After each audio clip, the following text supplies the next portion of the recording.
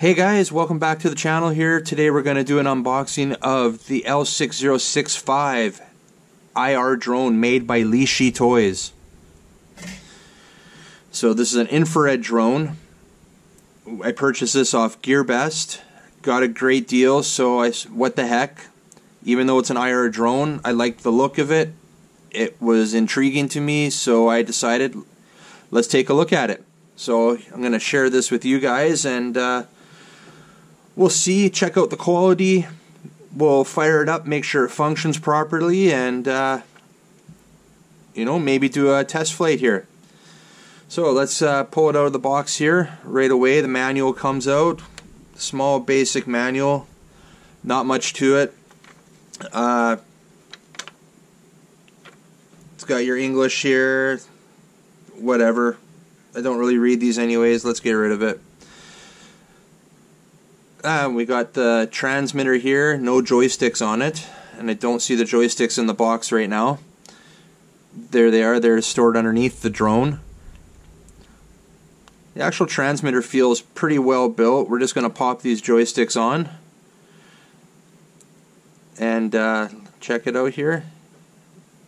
So this is a non-altitude hold drone, but it feels comfortable in the hands. It feels well built. Plastic seems pretty good, and we're looking at the infrared sensor there. And now over to the drone. So it's the L6065, like I mentioned. It body seems pretty good, not too bad. It seems like it could take some abuse there. We got your 1-cell LiPo battery. We got a 200 milliamp, 3.7 volt battery here. And looking at the IR sensor now, this is the infrared sensor, the receiver. The infrared sensor basically has to be in direct line of the transmitter.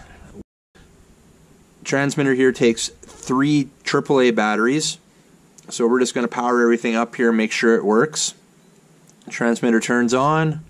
We're going to plug this battery into the drone and make sure it works. We've gone through this before where drone has not worked in one of my previous videos. So just plugging it in here. Powers up. And it's got some nice lights there. Nice bright lights. So white LED on the front of the drone and green LED on the back.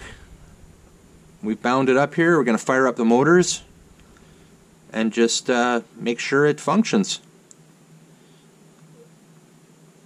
So your white LED was the front, and your green end with your IR receiver is on the back of the drone. Let's take a closer look at the transmitter. So like I said, non-altitude hold drone. Left hand stick is your up, down, and your yaw. Right hand stick is your typical forward, back, left, right.